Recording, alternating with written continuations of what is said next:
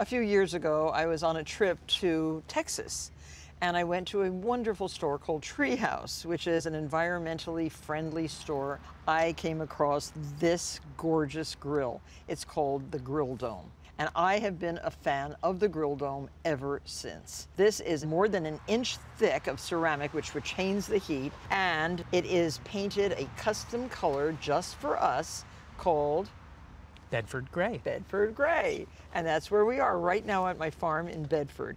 So Thomas Joseph, who you know from Kitchen Conundrums and is our food director at Martha Stewart Living.